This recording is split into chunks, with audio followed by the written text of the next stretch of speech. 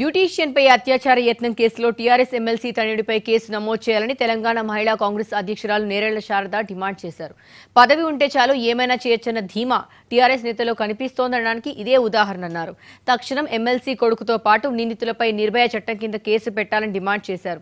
బాధిత మహిళకు న్యాయం జరిగే వరకు అండగా ఉంటానని చెప్పారు శారద. పదవిలో ఉంటే చాలు ఏ తప్పుడు పనైనా చేయడానికి అర్హులు అనేది మళ్ళీ ఒక్కసారి ఈ కేసు ద్వారా మనం చూస్తూ ఉన్నాం. కాబట్టి మేము చెప్పేది ఒక్కటే, పదవిలో ఉన్నాడు కదా అని తప్పు చేసినా కానీ వారిని శిక్షించకుండా దండించకుండా కేసు కూడా పెట్టకుండా ఉండడం అనేది సరి అయిన విషయం కాదు. తప్పకుండా మనం మొన్నని నిర్భయాది మనము చూసాము.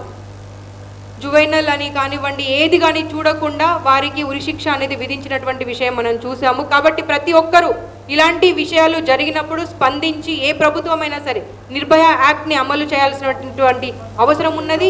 ఇమ్మీడియట్గా కేసు పెట్టి అతన్ని రిమైండ్లోకి తీసుకొని ఇన్వెస్టిగేట్ చేసి కఠినంగా చాలా కఠినంగా శిక్షించాల్సినటువంటి అవసరం ఉంది. అలా చేసినప్పుడే ఇంకొకరికి అలాంటి తప్పు చేయకూడదు అనేటువంటి భయం కూడా మొదలవుతుంది.